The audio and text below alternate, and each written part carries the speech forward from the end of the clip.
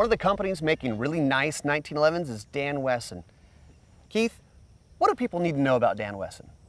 Dan Wesson are your guns they're the step up between your entry-level 1911s and your semi-custom 1911s. When you pick up these guns, you notice right off the bat, gosh, these are tight, these are built well. You can just tell from the feel of it. But what are some of the features you guys put into these guns?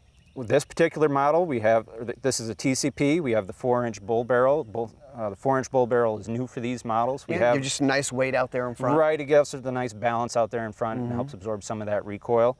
Also, it features a flat wire recoil spring, which is common with your striker fire guns. And these are both 9s, and I noticed right off the bat, running the slide is easy. Yeah, they're very easy because of the weight of the slide of itself being in the 1911. The recoil with the 9mm isn't a lot anyways, but with the weight of that slide, it really helps absorb that recoil. It makes them a very soft shooter. Now tell me about the grips on here. The grips on here on both guns are a tapered style grip. So the bottom is a standard thickness 1911 grip and the top is a slim grip. Okay. So that gives you the feel that you're pushing your hand right up to the top where you want to be, and it's filling your hand at the bottom, but offers you a nice trigger reach for save people with short triggers. Very nice. Short fingers.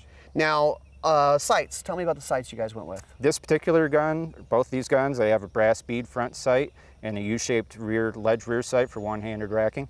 Now, why a brass bead? The brass bead is very similar to, say, a fiber optic front sight, but it's a lot more durable. So you don't have to worry about that fiber optic breaking or you picking up the gun and your fiber is gone. The brass is going to be there.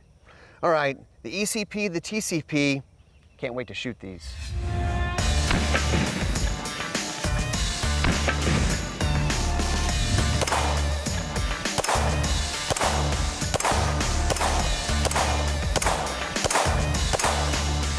Can't stop.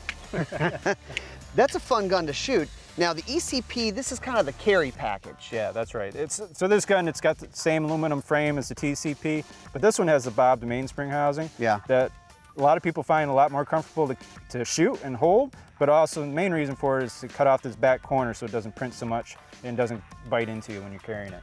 Now, front strap, mainspring checkering, tell me about that. Yeah, they're both 25 lines per inch on front and back. Okay. The mainspring housing on the ECP will be aluminum to lose a little weight.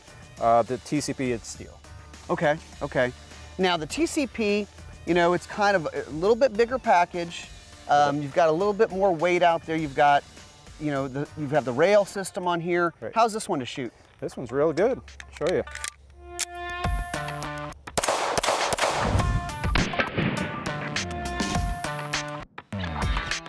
Now, one thing I noticed when shooting this, the front sight, the brass front sight, I like it because, you know, it stands out for me and the rear sight is all blacked out. So you're not looking at that. It's easy to focus on the front sight.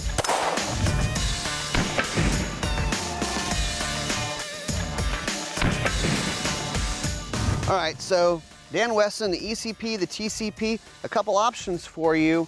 9mm 1911s, what's not to like?